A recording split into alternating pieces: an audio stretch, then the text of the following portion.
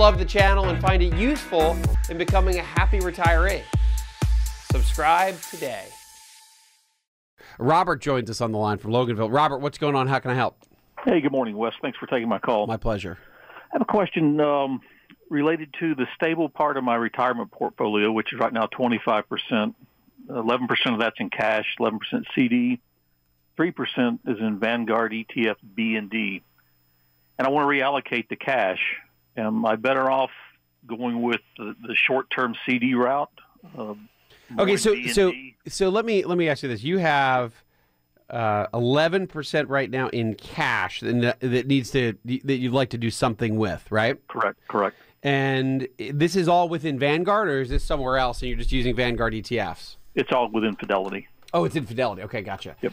You know, I would look at, rather than buying something like BND right now, which again, that's full disclosure, I own some of that, and it's a very safe, stable place to access a variety of bonds. It basically tracks the total bond market index, which is about 80% on average government-oriented bonds. So there's a lot of safety there. Very little default risk, and then they have some corporate bonds in there too. That's why the yield is a little bit higher than Treasury. So today, if I look at BND, I see my yield today.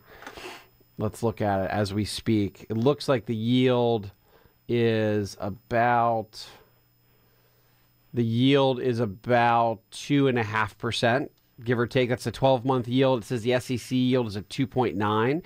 Here's what you got to look at, though, Robert. I'm glad you talked about or called and asked about this, because it brings up a really important point. The duration, the average maturity on the bonds inside of BND is about 8.5 years, and it gives it a duration of about 6, a little over 6.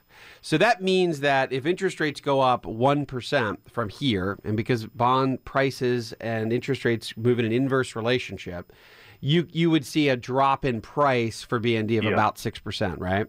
Yep. I think right now the opportunities, and I was just talking to this in the last caller, you may want to camp out in these shorter term treasuries instead, and versus getting into, as rates continue to climb, if you were just to buy a 1-year treasury, you really guarantee yourself 2%, and there's no guarantees in the world anyway, but that's a really safe way to get about 2%.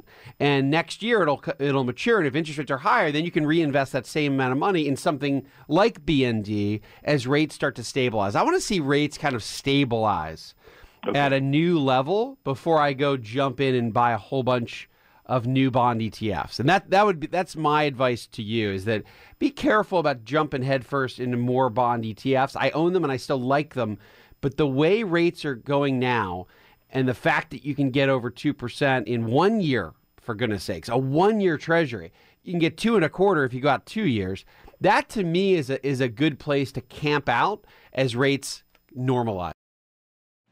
Hi, I'm Wes Moss, and thanks for taking a minute to hear about what's so different about my new book, You Can Retire Sooner Than You Think. So unlike other retirement books, this book will give you a step-by-step guide, whether you're in your 20s or 30s or 40s or 50s, to learn from what these successful and happy retirees did to get there. I hope you enjoy the book, but more importantly, I know that it'll help you retire sooner than you think.